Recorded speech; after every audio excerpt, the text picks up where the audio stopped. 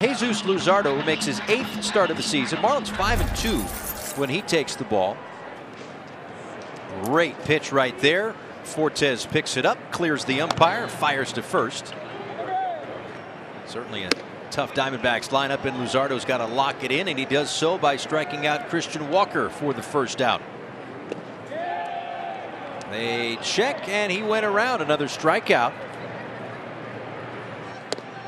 Perfect pitch, 97 frozen for out number 1. Luzardo facing the top of this lineup for the Diamondbacks. Ooh, nice change piece. He hasn't thrown many of those today. Bouncing ball towards short. Wendell takes it himself, and Jesús Luzardo fired up as he gets through 6 innings.